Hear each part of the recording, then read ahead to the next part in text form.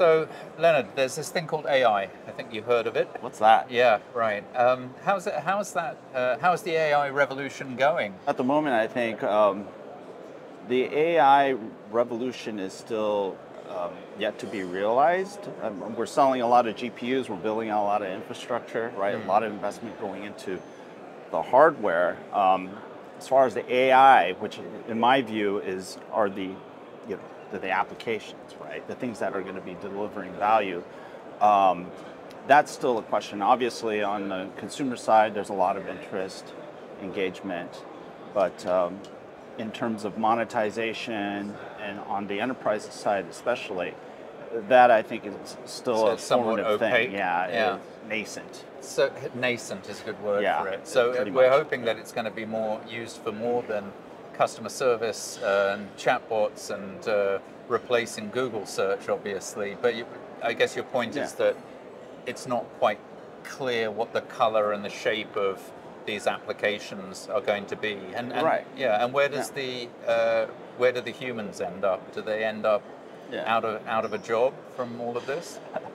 Well, I think there's going to have to be a lot of effort to make that a reality, because I mean, let's think about it. And a lot of these hypotheses about productivity uplift and job replacement require a probabilistic technology to do quite a bit of deterministic things, right? And when you look at what's happening with agentic AI, I mean, that's exactly what you're trying to do, right? You're trying to isolate what is a general purpose, largely thought of as a general purpose technology to do task-specific things. And then what ends up happening is that you end up narrowing the capability, actually, and the scope of what that probabilistic technology does, right? So that it can be deterministic. And so that's a little bit of the irony of what's happening with, as everyone's kind of tinkering around with agentic AI frameworks, as well as, graduating, let's say, from their discovery process with large language models. And I think we're going to continue to see this learning, but that's that ironic dynamic that you can observe out there at the moment. And I think it comes down in part to the fact that people are conflating artificial intelligence with human intelligence, and they're very different things, aren't they? So they're not necessarily a one-to-one replacement.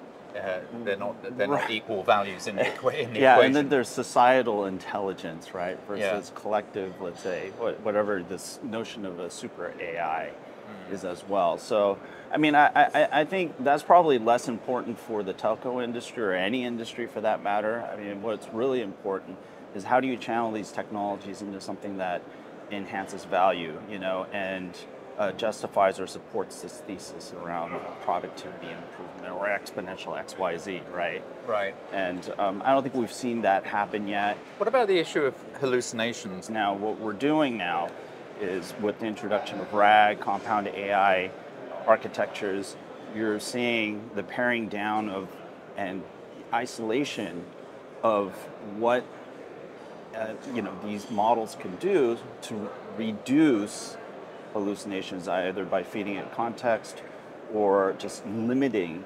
applying guardrails into what can be prompted and what can be output, right? And so these are all controls that you're trying to apply to this technology that will hallucinate, right?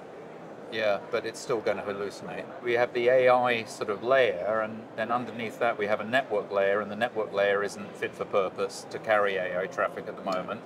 It's not quite clear how the carriers are going to pay to upgrade it to carry somebody else's traffic, which they're not making money from. And then underneath that, we don't have a power infrastructure in North America, we don't have a grid that can support AI. And now, Leonard, you come here and you're telling me that we're not really sure about the applications which sit on top of it. I mean, it's almost a sort of layer cake of potential disillusionment coming at us. Do you think we're heading for a big trough of disillusionment moment with AI? Sounds like we might be.